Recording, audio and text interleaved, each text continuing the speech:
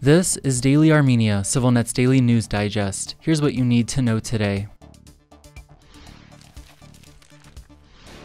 Prosecutors in Azerbaijan have concluded their preliminary criminal investigations into the 8 former senior Nagorno-Karabakh officials held in Baku, paving the way for trials to begin. Indictments will soon be submitted to the courts, Prosecutor General Kamran Aliyev told the state-run APA news agency yesterday, without providing a timeline or any additional details. During last September's forcible displacement of Armenians from Nagorno-Karabakh, Azerbaijan detained 8 former senior Nagorno-Karabakh officials and has since held them in detention, mostly on terrorism or war crimes charges. They are among the dozens of Armenians currently held in Azerbaijan, including prisoners of war. In related news, representatives of the International Committee of the Red Cross paid their latest visit to Armenians held in Azerbaijan earlier this month, a spokesperson confirmed today. There was another meeting with all the Armenians who are detained in Azerbaijan and whose names were confirmed to us by the Azerbaijani authorities, Zara Amatuni told the Russian state-run Sputnik news agency. There were no other details made available. Meanwhile, in Yerevan, a majority of former Nagorno-Karabakh lawmakers yesterday slammed the Armenian government for what they called discrimination against Nagorno-Karabakh Armenians, just days after a raid on Nagorno-Karabakh's permanent representation in the Armenian capital. We call on the Armenian government to refrain from manifestations of inciting violence, hatred, and enmity. For quite some time already, the Armenian authorities have been applying repression and discriminatory treatment against Artsakh citizens, the lawmakers said in a joint statement. Continuing, they said last Friday's raid on Nagorno-Karabakh's representative office crossed the line in terms of both legal and moral values and throws into doubt Armenia's democratic credentials and the independence of the country's judiciary. During the raid, officers broke into the compound and seized former Nagorno-Karabakh President Samvel Shahramanyan's car. Since last month, law enforcement has brought criminal charges against at least 3 exiled Nagorno-Karabakh mayors, all of whom had taken part in protests against the Armenian government or otherwise expressed their support for them.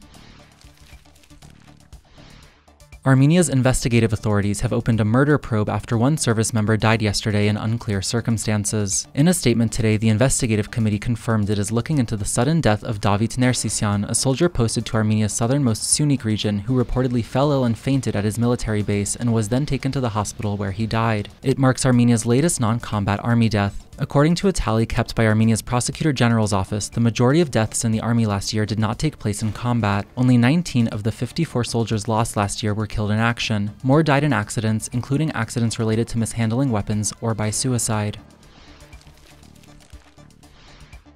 In other news, Palestine's prime minister has personally thanked Armenia's top diplomat for what he called Armenia's principled approach, days after Armenia recognized Palestine in a historic move that has prompted anger in Israel. Mohammed Mustafa, who also serves as Palestine's foreign minister, expressed his gratitude to Ararat Mirzoyan in a phone call yesterday, according to a readout from the Armenian foreign minister's office. Armenia continues to support a two-state solution to the Israeli-Palestinian conflict, it added. Last Friday, Armenia formally recognized the state of Palestine, a move swiftly welcomed by a number of Arab countries, most notably Saudi Arabia, as well as by Turkey. That contrasted sharply with the reaction in Israel, which summoned Armenia's ambassador for what it described as a harsh reprimand and threatened unspecified serious long-term consequences for Israel-Armenia relations. In related news, the Associated Press yesterday reported that the heads of the Armenian Apostolic, Catholic, and Greek Orthodox churches in Jerusalem wrote a joint letter to Israeli Prime Minister Benjamin Netanyahu this week to raise concerns over renewed moves by the city of Jerusalem and a number of Israeli municipalities to force churches to pay property taxes. We believe these efforts represent a coordinated attack on the Christian presence in the Holy Land, the spiritual leaders were quoted as saying. Under long-standing tradition, churches in Israel and the occupied Palestinian territories do not pay taxes on their substantial land holdings. There was no immediate response from the Israeli government.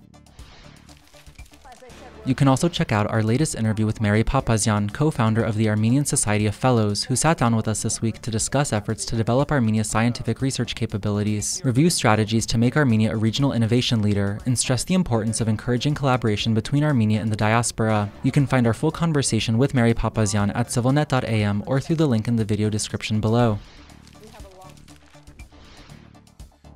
And if you speak Armenian, you can also take a look at our latest interview with former Economy Minister Vahan Karobyan, who joined us this week for his first interview since he was released from house arrest earlier this month. Karobyan talked in depth about the criminal charges he continues to face as part of a sweeping government corruption probe, which he denies. You can find our exclusive conversation with Vahan Karobyan at civilnet.am or through the link in the video description below. And finally, the CivilNet number of the day is 296,690. That's Armenia's average monthly salary in drams as of last month, according to the latest figures from the country's state-run statistical agency. That sum, equivalent to about $764, represents a year-on-year increase of 6.7%. And as always, please follow CivilNet for the latest news and independent reporting from our contributors on the ground here in Armenia.